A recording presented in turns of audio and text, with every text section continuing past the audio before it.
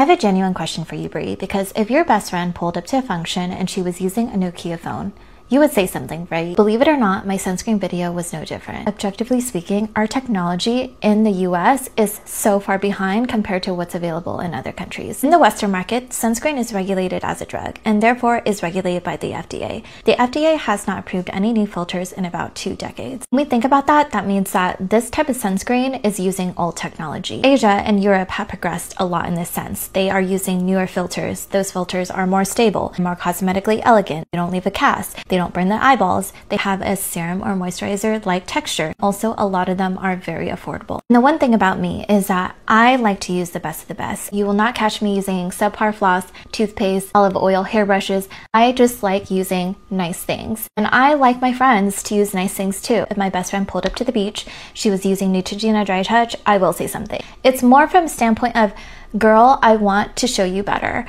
because I know that you have a better experience with this product instead. I feel like my words or my messaging was misconstrued in my initial video. Maybe my messaging was a little bit harsh. Did have very little sleep that day, so I just wasn't in a good mood and I was communicating in more of a tough love way. I genuinely just want better for you guys. I want people to discover better products. I want them to use the latest and greatest skincare technology. I get on this app all the time to post my top tier recommendations, and that is a huge reason why you guys follow me. I know you guys want to hear the best of the best skincare, hair care, body care, everything. I fully agree that it's a positive if anyone's wearing sunscreen already, but as an esthetician who does a lot of facials, I know a huge reason why some people don't wear sunscreen consistently is because they don't like the way that Western sunscreens feel. I have been told countless times that sunscreen is chalky, it's thick, it burns the eyeballs, it has a white cast. If that's something that you feel, there are sunscreens out there that are not that way. A great place to start is the Cosrx Ultralight Sunscreen if you have dry skin. If you have combo skin, the House of Her Tropical Dew, or the House of Her Weightless Sun Fluid if you have oily skin. Personally for me, I don't really love a lot of Western options. I find that a lot of those formulations break me out, and until the FDA approves new filters, which won't be until later this summer in July,